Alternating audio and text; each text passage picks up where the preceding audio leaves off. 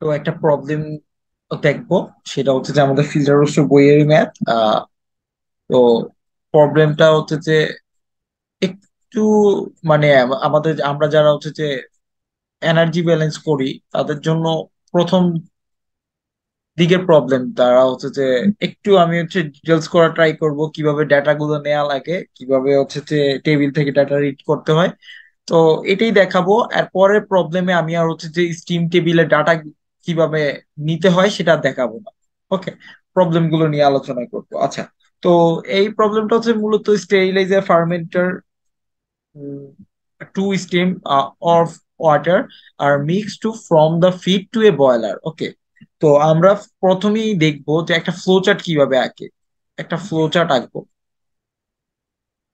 ওকে, flow chart আঁকলাম। ওকে, flow chart আঁকলাম।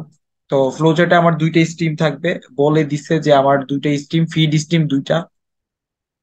আচ্ছা, ফ্লো চার্ট আঁকার আগে আমাদের এই কন্ডিশন গুলো একটু দেখি। ফিড স্ট্রিম ওয়ান আমার 120 কেজি পার মিনিটে আছে 30 ডিগ্রি সেলসিয়াস। ওকে।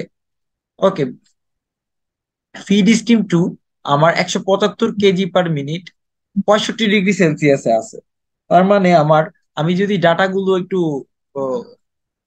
করে নিই, আমি দেখি এটা হচ্ছে যে আমার টেবিল B5, আমি টেবিল B5 থেকে পাবো, from table B5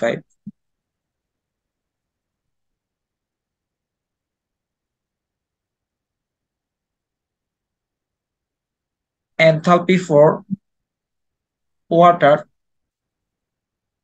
liquid at 30 degree Celsius. আমার প্রথম স্টিমে 30 ডিগ্রি সেলসিয়াস আছে না? 30 ডিগ্রি সেলসিয়াস আছে। তো আমি এখানে যাই 30। ওকে, 30 ডিগ্রি সেলসিয়াস আছে আমার ওয়াটার। 30 ডিগ্রি সেলসিয়াস এর ওয়াটারে আমার কি লাগবে? এনথালপি লাগবে। এই যে আমার এনথালপি, এনথালপি ওয়াটার 125.7। তাহলে আমার এখানে আসছে 125.7 কিলো জুল পার কেজি।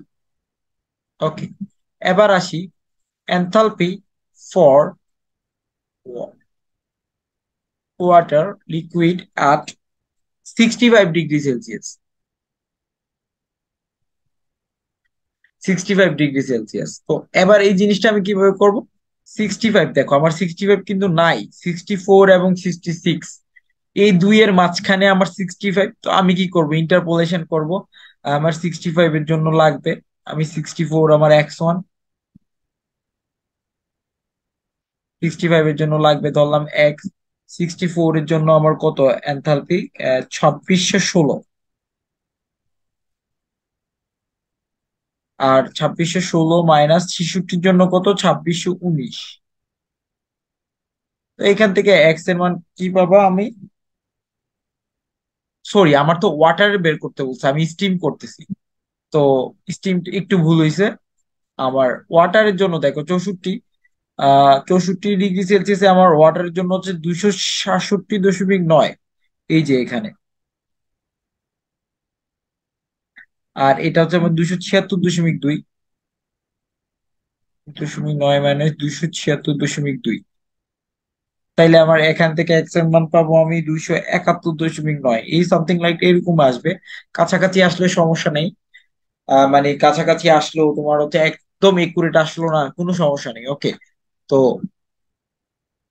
এবার আসি আমার 3 নম্বর কন্ডিশনে। 3 নম্বর কন্ডিশনে দেয়া আছে যে আমার আমার 3 নম্বর কন্ডিশনে আছে যে আমার 17 বার স্যাচুরেটেড স্যাচুরেটেড 204 ডিগ্রি সেলসিয়াস। ওকে, আমার 17 বার দেয়া আছে। 17 বারে দেখো আমার প্রেসার হচ্ছে যে এটা, টেম্পারেচার হচ্ছে যে এটা। আর আমি লিখি রাখছি, আমি দাগাই রাখছি, দেখো টেবিল B.6-এ যাব আমি। আমার যখন টেম্পারেচার দেয়া থাকবে, টেম্পারেচার এবং মানে সুপার হিটেড কন্ডিশন বলা থাকবে আমাকে, অ্যাবসোলিউট মানে স্যাচুরেটেড প্রেসার দেয়া থাকবে। তো আমি হচ্ছে যে এইখানে যাব, এইখানে হচ্ছে যে আমার এনথালপির পরিমাণ 2793.4 কিলো জুল পার কেজি। ওকে, তো এখানে আমি বের করাটা হচ্ছে যে মুছে ফেলছি। সেই জিনিসটা তোমরা হচ্ছে বুঝতে পারো। এখানে হচ্ছে যে আমার 125.7, এখানে আমার 64 আর 66 কে নিয়ে আমি ইন্টারপোলেশন করছি। সেটা হচ্ছে যে আমি এটা, সরি, আমার 64 এবং এটা এটা এটা নিয়ে। ওকে। তো এবার আমি একটু অঙ্কটাতে আসি। অঙ্কতে হচ্ছে যে আমার আমার দুইটা সাথে আসি। অঙ্কতে আমার হচ্ছে দুইটা স্ট্রিম থাকবে, আমি ফ্লোচারটা আঁকি। ফ্লোচারটা হচ্ছে যে আমার একটা স্ট্রিম হচ্ছে যে 1 নাম্বার স্ট্রিম, আরেকটা হচ্ছে আমার 2 নাম্বার স্ট্রিম। এটা ফিড ওয়ানে আমি বলা হয়েছে যে 120 কেজি পার মিনিট ওয়াটার আছে, কিন্তু এটা আমার লিকুইড স্টেজে আছে 30°C। আরেকটা হচ্ছে যে আমার 175 কেজি পার মিনিট। আমি ওয়াটার কিভাবে বুঝলাম? এটা হচ্ছে যে আমার ওয়াটার, দেখো, টু স্টিমস অফ ওয়াটার বলা আছে যে আমার দুইটাই ওয়াটারের স্টিম। একটা হচ্ছে 65°C। তো আমি এটার জন্য এবং এবং একটা ইয়ে পাবো, সেটা হচ্ছে আমি 17 বার স্যাচুরেটেড আমার বলা আছে। অ্যাবসোলেট অ্যাবসোলেট মানে হচ্ছে আমার স্যাচুরেটেড। তো প্রায় 17 বার আমি টেম্পারেচার পাইছি 204 দশমিক সামথিং, 204°C। আর আমার বলা আছে the existing stream ইমার্জেস from the boiler throw A 6 centimetre inner ডায়াপাইপ, 6 centimetre inner diameter pipe. Okay, inner diameter pipe. তো ফার্স্ট অফ অল আমরা যে জিনিসটা করব সেটা হচ্ছে যে আমাদের ম্যাটেরিয়াল ব্যালেন্স করতে হবে। আচ্ছা, 120 কেজি পানি আর 175 কেজি পানি মিলে কি উৎপন্ন হবে? 295 কেজি পানি। এটা কি আমার ব্যাপার স্টেটে থাকবে। ওকে। তো age we know the energy balance equation, del H is equal del H plus del EK plus del EP is equal to Q minus W. Okay, WS এটা আমরা শ্যাফট ওয়ার্ক পাবো। ওকে। তো আমাদের এখানে কোনো মুভিং পার্টিকেল নাই, so that's why W term B zero. এবং আমাদের কোনো প্রকার হাইট চেঞ্জ নাই, দ্যাট মিনস আমার হচ্ছে যে ইপি টার্মস জিরো। আমরা বলছিলাম যদি ডায়ামিটার দেয়া থাকে তাহলে অবশ্যই তার কাইনেটিক এনার্জি থাকবে। দেখো, প্রথমটা ডায়ামিটার দেয়া নাই আর একটা ডায়ামিটার দিয়ে দিচ্ছে, তার মানে কাইনেটিক এনার্জি থাকবে। আচ্ছা, তো এখানে আমার একটা রিকোয়ার্ড হিট ইনপুটটা বের করতে বলছে। তো আমি একটা হিটের এইরকম একটা সাইন দিয়ে দিব, এটা হচ্ছে যে হিটের সাইন, কিউ। কিউর পরিমাণ বার করতে বলছে। ওকে। তো আমাদের ফ্লো চার্ট আঁকা শেষ। তো ফার্স্ট অফ অল আমি যে জিনিসটা করব, আমার টেবিলের ডাটাগুলো আমি লিখে দিই। কারণ আমি হচ্ছে যে বের করছিলাম, একটু আগে বের করে দেখেছি। আহ এখানে লেখা দিবা তোমরা হচ্ছে যে ফ্রম টেবিল B5,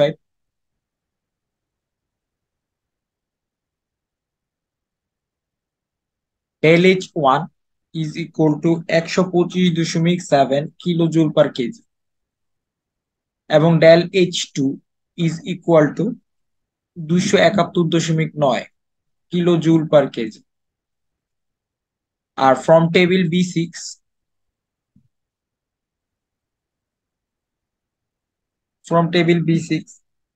আমরা পাবো H3 পাবো হচ্ছে 2793.4 কিলো জুল পার কেজি। ওকে।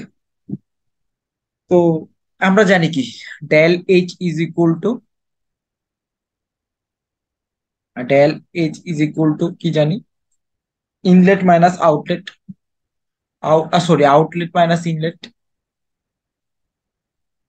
Minus inlet outlet. তো এখান থেকে আমি কিভাবে করব? আমার আউটলেটে আছে 295 কেজি, আর আমার আউটলেটের এনথালপি হচ্ছে যে 2793.34, মাইনাস আমার ইনলেটে দেখো প্রথমে আছে 120, 120-এর সাথে গুণ হবে H1 125.7, প্লাস 175 আছে, 175 ইন্টু 271.9। এখান থেকে আমি একটা মান পাবো সামথিং লাইক, তোমরা ক্যালকুলেটর দিয়ে যদি টিপো, 7.61 into 10⁵ kilo joule per minute. ওকে। দেন আমার হচ্ছে যে ইকো ক্যালকুলেশন করা লাগবে। ইকে ক্যালকুলেশন করার জন্য। ইকে ক্যালকুলেশন করার জন্য ভাইয়া আমার যে জিনিসটা লাগবে সেই জিনিসটা হচ্ছে যে আমার একটা স্পেসিফিক ভলিউম লাগবে। আচ্ছা, তো আমি একটু আগে দেখেছিলাম যে আমার স্পেসিফিক আর ওই স্যাচুরেটেড ব্যাপারের জন্য, মানে হচ্ছে যে আমার 17 বারের জন্য আমার ফ্রম টেবিল B6 আমরা একটা স্পেসিফিক স্পেসিফিক ভলিউম পাবো স্টিমের। তো বি ফর এক্সিট স্ট্রিম, মানে স্টিমের জন্য এক্সিট স্ট্রিম দেখো টেবিলে একটু খেয়াল করলে দেখবা যে 0.1166 মিটার কিউব পার কেজি। আশা করি তোমরা হচ্ছে যে এইখান থেকে ডাটাটা নিতে পারবা। তো এটা হচ্ছে যে আমার স্পেসিফিক ভলিউম। Specific volume. ওকে, তো ভলিউমেট্রিক ফ্লো রেট কি?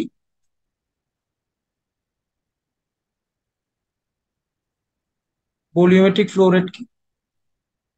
ভলিউমেট্রিক ফ্লো রেট হচ্ছে 0.1166 ইন্টু আমার এখানে মাস ফ্লো রেট কত? 295। 295, এটা হচ্ছে যে আমার ভলিউমেট্রিক ফ্লো রেট। তো মিটার কিউব পার মিনিট চলে আসছে, তাই না? আমার কেজি পার মিনিট আছে না এখানে? আমার মাস ফ্লো রেট হচ্ছে কেজি পার মিনিট। ওকে, তো এটা আচ্ছা। তো আমরা জানি কি area, area is equal to কি পাই/4 d স্কোয়ার না? ওকে, পাই/4 d স্কোয়ার। এটা আমার সেন্টিমিটারে আছে, তাইলে আমি কি করলাম সেন্টিমিটারটা আমি আমি হচ্ছে যে যদি এটা লিখি পাই/2 r স্কোয়ার যদি করি পাই/2 ইন্টু আমার 3 সেন্টিমিটার হোল স্কোয়ার ইন্টু আমার 100, মানে 100 ভাগ হবে না এখানে, এটা আমি যদি মিটার নিয়ে নিই। তো এটাই হচ্ছে যে আমি লিখতে পারি 1/10⁴। সরি, আমার ক্যালকুলেশন যদি গ্লিচ হয় একটু বইলো, 2.383, কমেন্ট সেকশনে বইলো আর কি, মিটার স্কোয়ার। তো আমরা তো জানি ভ্যালোসিটি কি ভাইয়া, ভ্যালোসিটি আমি একটা সূত্র শিখাইছিলাম আমার আগের একটা ভিডিওতে, দেখো ভলিউমেট্রিক ফ্লো রেট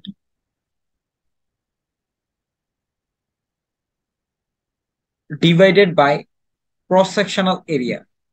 মনে আছে এই সূত্রের কথা? এবং আমি দেখাইছিলাম যে কিভাবে এই জিনিসটা আমি পাইছি। তো এটা যদি আমি ভাগ করি আমার এই ভলিউমেট্রিক ফ্লো রেট এটা, হ্যাঁ, 295 যদি এটা হয়, আমি যদি ভাগ করি আমার হচ্ছে যে কত আসবে, সামথিং লাইক ভ্যালোসিটি আসবে 202 এর মতো কাছাকাছি আসবে, মিটার পার সেকেন্ড। তো এই আমি ভ্যালোসিটি পাইয়া গেছি, তাহলে আমি কাইনেটিক এনার্জি পাইয়া যাব ডেল ই কে। কারণ প্রথম প্রথম এই স্টিমে কিন্তু আমার ভ্যালোসিটি নাই। ভ্যালোসিটি নাই মানে আমার হচ্ছে কাইনেটিক এনার্জিও নাই, কিন্তু এই স্টিমে আছে।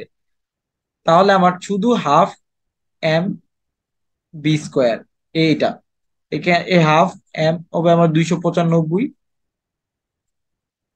আর 202 আমার এখানে ইউনিটের কোনো কাপচাপ নাই। এখান থেকে আমি পেয়ে যাব হচ্ছে যে আমার একটা অ্যান্সার পেয়ে যাব 6.02 × 10³ kilo joule per minute.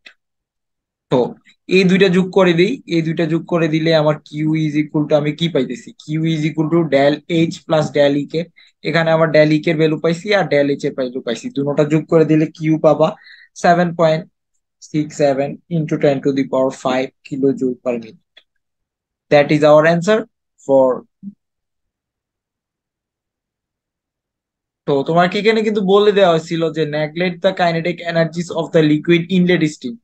Inlet স্ট্রিমে আমার কাইনেটিক এনার্জি নেগলেক্ট করার জন্য। তো আশা করি অঙ্কটা বুঝতে পারছো।